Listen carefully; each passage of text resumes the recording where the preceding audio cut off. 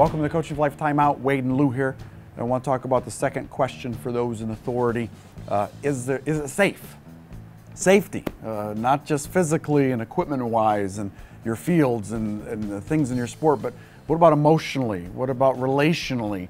Is your program safe? Is it a place where your kids come? If I give you my kid to play for you, is it safe?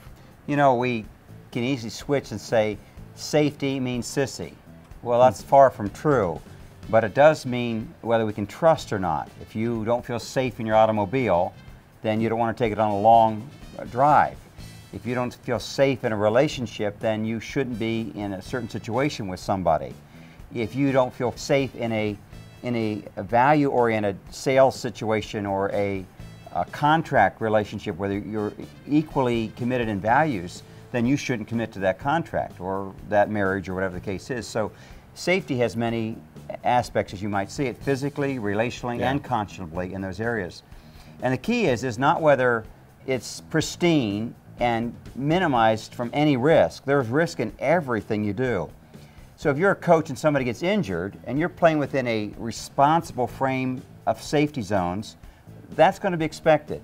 But if you're way out on the limb and you're asking somebody to do something that's extreme in the heat of a day and they have a heat stroke and you didn't take any precautions, you didn't get enough water, you're going to be considered irresponsible and foolish. I mean, there's issues from what's going on in the back of buses. There's hazing issues that are going on with teams today. Do you know what's going on in the dorms when you go to camp?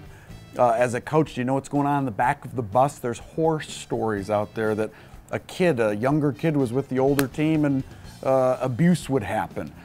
Is your program safe? Not just physically, emotionally, relationally. It's so important today because if it's safe, what does it produce? And that means defining healthy boundaries, rewarding those who honor them and take leadership in them, and being quick to jump on those who are really in violation of those rules and daring to impress others at the risk of themselves and at the risk of the team. It's also creating an environment where it's safe to come to practice every day because you know you're being pushed, you're being excelled, you're being developed. Because if it's not a safe place, I don't really want to be there. Now the sad thing is that safe should not be equated with being politically correct, because that now is buying a great deal of integrity and a great deal of initiative that needs to be back in our games and back in our relationships. So safety really is handling risk in a responsible way. Remember, Well said. We're coaching for life. Not just a season.